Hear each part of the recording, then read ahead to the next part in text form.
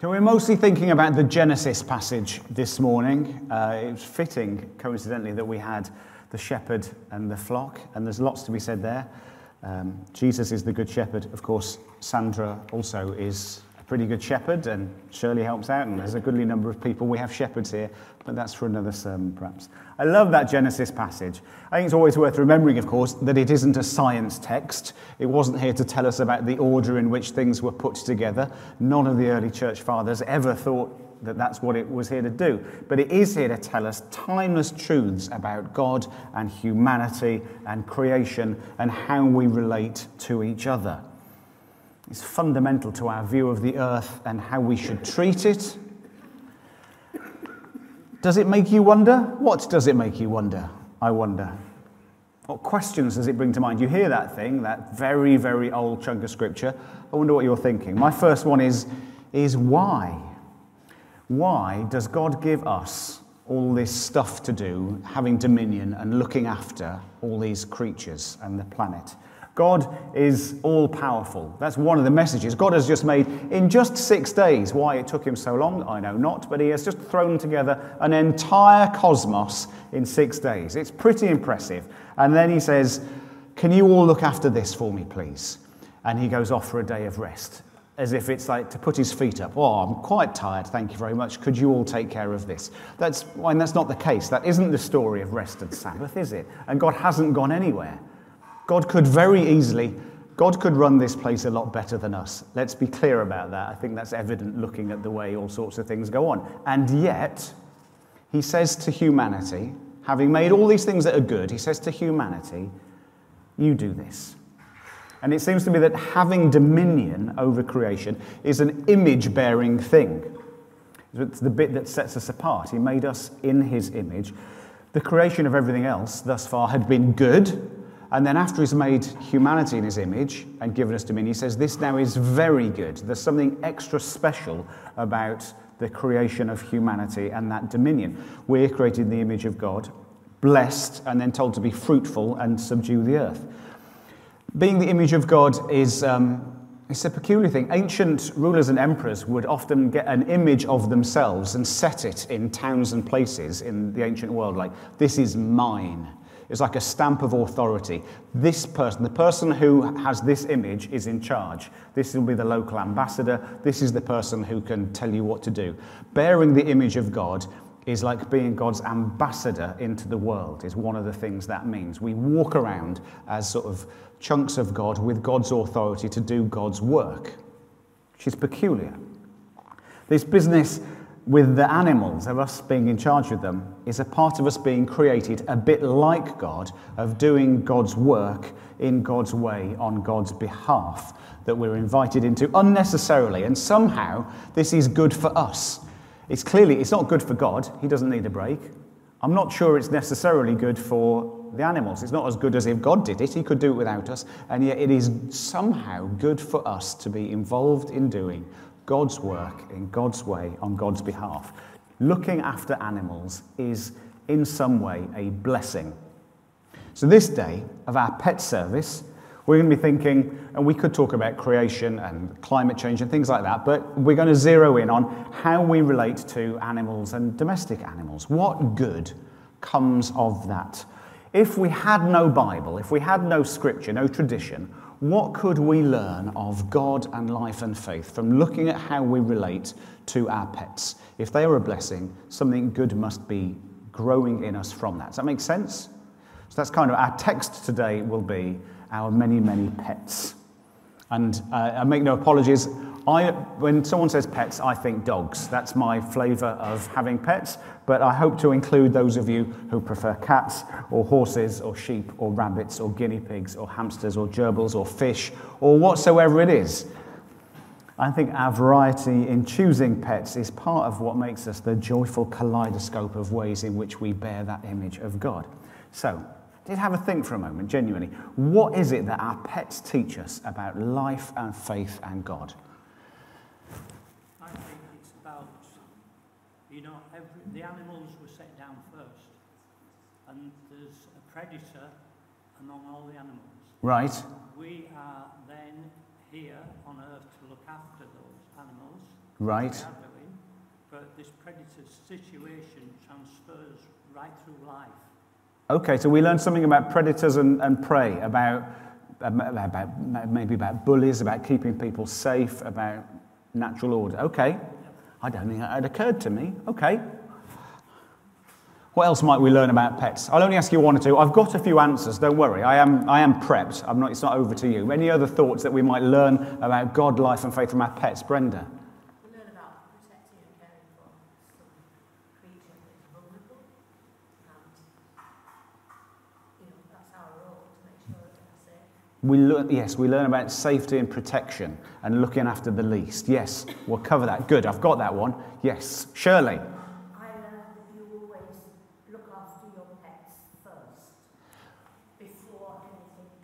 Okay. And gradually that teaches you in due course to look after your children first. Okay, so it teaches you about service, about the order of things. Lack of selfishness. A lack of selfishness, like because they can't do it, we have to look after them. I don't know if I've got that. That's good though. Yeah. Okay. Lizzie? I think you learn about how they love you without any words or any... I don't know if you just do. Your dog just comes and looks at you. How they just love you and without words. Those are two good points. Yes, we're going to look at that. I think that's true. I think first and foremost, what we learn from our pets, it's all about love, isn't it? The love we have with our pets, I think the first point to make is just good. It isn't necessarily there to teach us something. It isn't a means to an end, although it does teach us things. It is just good to be loved by our pets. Whether you're a dog person or a cat person or a horse, rabbit, snake or stick insect person. I don't know if snakes wag their tails when you come into the room or your stick insects show their joy. But many of our animals, and if a cat shows any affection for you when you walk into the house, you have one for the week, right? That's a big deal. But that unearned affection, the joy in holding or stroking or being sat on or warmed by, is just good for us, isn't it? Part of what we get from our pets is that love is good. And therapeutics, why we have Fudge and Poppy as therapy dogs here at church. And other animals can be trained as therapy animals. Have a word with us. But there's more. Do you know that phrase, no one loves you as much as your dog? You heard that? It's printed on mugs and T-shirts and tea towels and other things by dog people. You heard that phrase. No one loves you as much as your dog. Well, God does. I think that's the first thing, and it'll be the last thing you hear. God is love and loves you vastly more even than those glimpses we get of love from our pets. What can we learn about God, who is love, in how we love our pets and how they love us? Love means service. It means looking after things. Our pets teach us that. It's not just a feeling. It's all well and good to say, I love my pets, but you have to do something about it. You'd be aware who is Fudge's favourite in our house. Who is Fudge's favourite in our house? It's Victoria, right? And why is that? I don't think it's just that Fudge has remarkable taste. It's that Victoria's the one who, by and large, gets up in the morning and lets her out for going to the toilet and takes her for a walk and feeds her and plays with her and grooms her. Victoria puts the effort in. Those people who do that sense of responsibility and service, you get a bond in it. That loving service is important. Love is actions, is doing stuff for people, and it teaches us that. We learn a lot of other things, though. What else do we learn? We learn that there are limitations in having pets. Have you seen these signs someplace? You're out for a walk, and we'll go in. Oh, we won't go in there. I couldn't find a similar no bunny rabbits sign.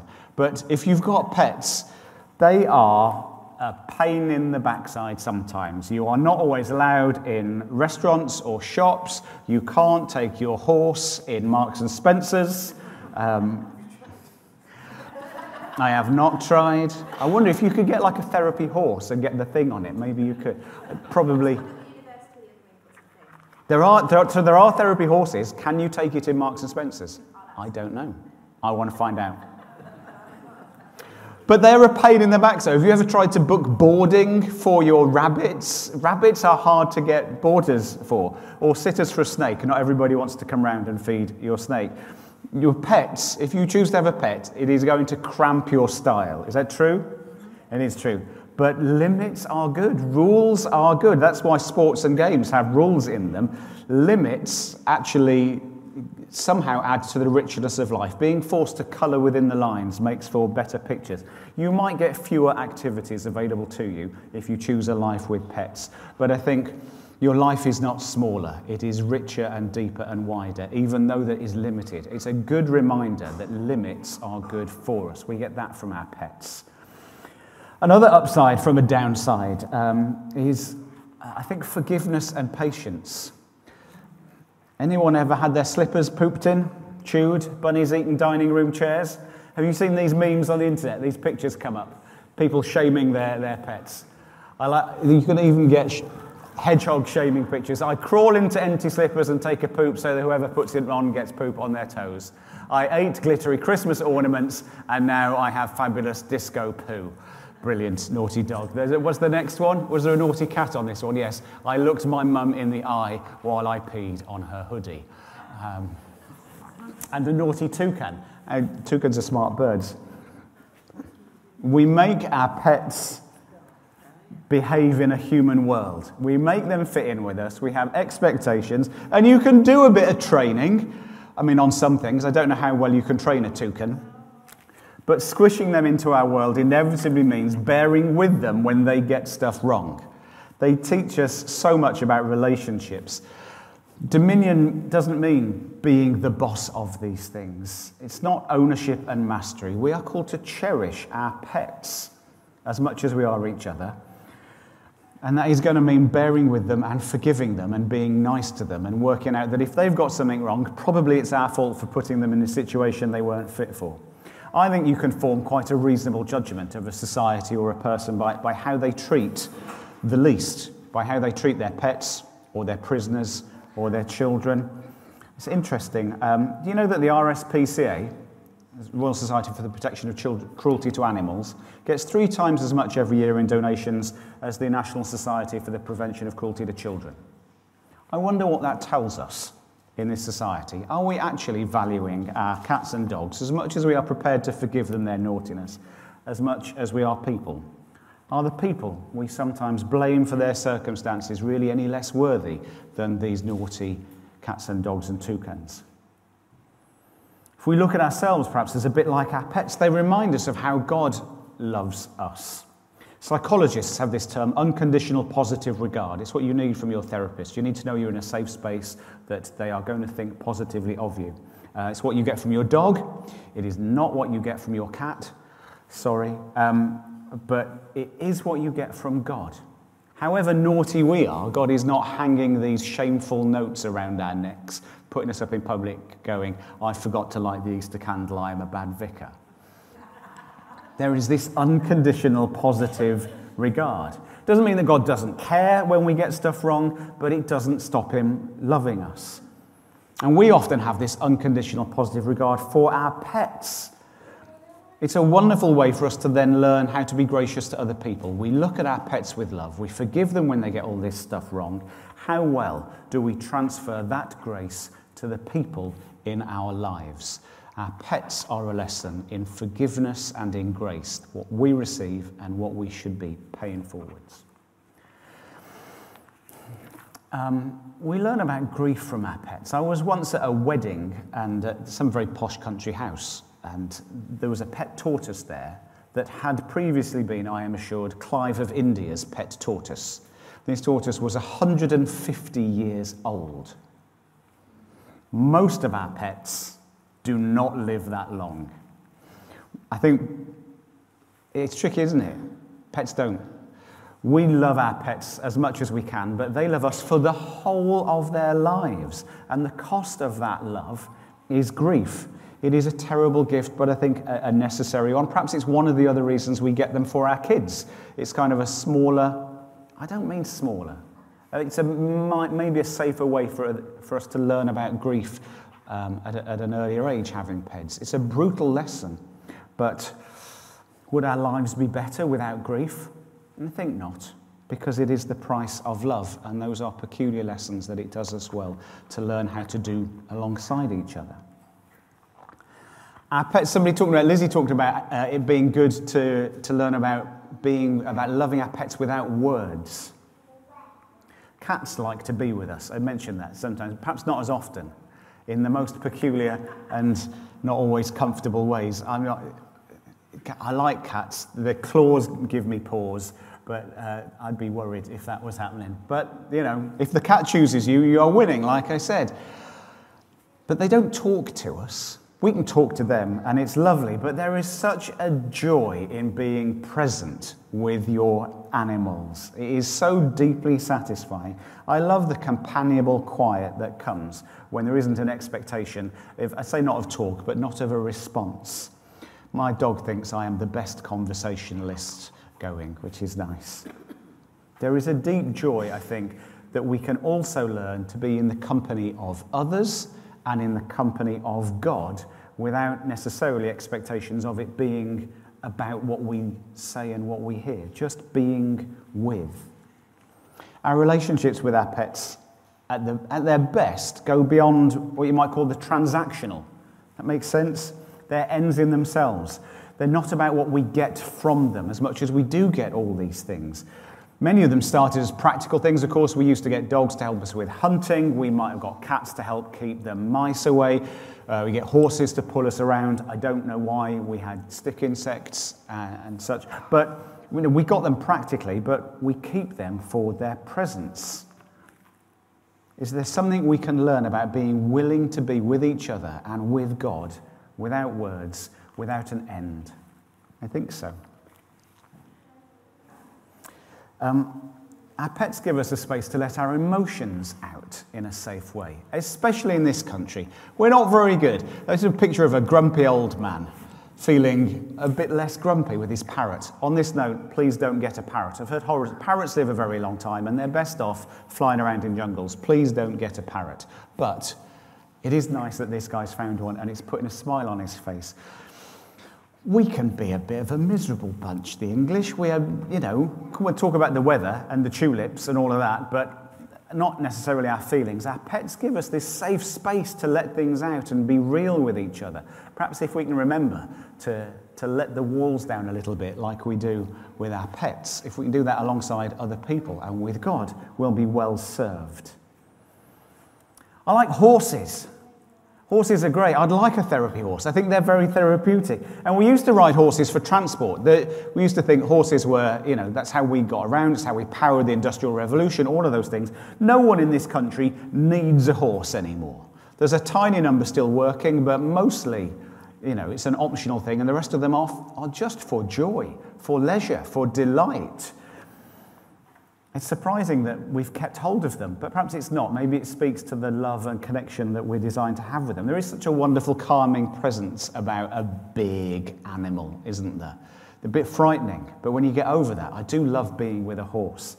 If you need to be with a horse, there are people we know who can help you out with that. Quite a funny thing about horses. Yes, sir. Because we get horses regularly coming up foxholes. Yes. And Lol's quite pleased because there's a big patch of manure, and that is to feed my plants. Yes, you do. Horses are not a transactional pet, but they do give us something very good for the roses. Calverley and Bloom is grateful for them all the time. Who's ridden a horse? Who am I talking to? Who's ridden a horse ever? Some of us ride them quite often. I love horse riding. I think what I love about it's not like riding a bike. You're not in charge of the horse. There's a symbiosis and a rhythm. It's a bit like prayer, I think, horse riding. You can't tell the horse what to do and how to behave. Certainly there's training, but you have to feel your way and pay attention to the horse, and there's a give and take and a rhythm to be in, and if you ride the same horse again and again, you get used to each other and end up communicating with each other through your knees. It's really odd, but I think that's truly profound. That there is some way of communication that maybe we don't bother to put into practice with each other and with God, but we have to with pets. That is really good for us. There's something about discipleship and growth and prayer. Those unforced rhythms of grace that Jesus talked about, I think look a lot like horse riding. Those are my thoughts on what we learn from pets. They are a rich source of blessing to us all. They teach us, as I said, about discipleship. They help us to grow up and learn responsibility. They teach us to be kind and gracious and forgiving and to serve them. They remind us that limits are okay. Then it is good simply to be with each other, to treat people as means and not ends, as ends and not means. Got that the wrong way around. But most of all, as you know, if you ever walked into a house and seen a pet look up at you like that, they remind us of how much God loves us. If no one loves you as much as your dog, then no one, really no one, loves you as much as your God. That is certainly true. You are loved. I hope that you go away knowing that, remembering that, and being reminded every time you see yours or someone else's pet. You are deeply loved. Amen.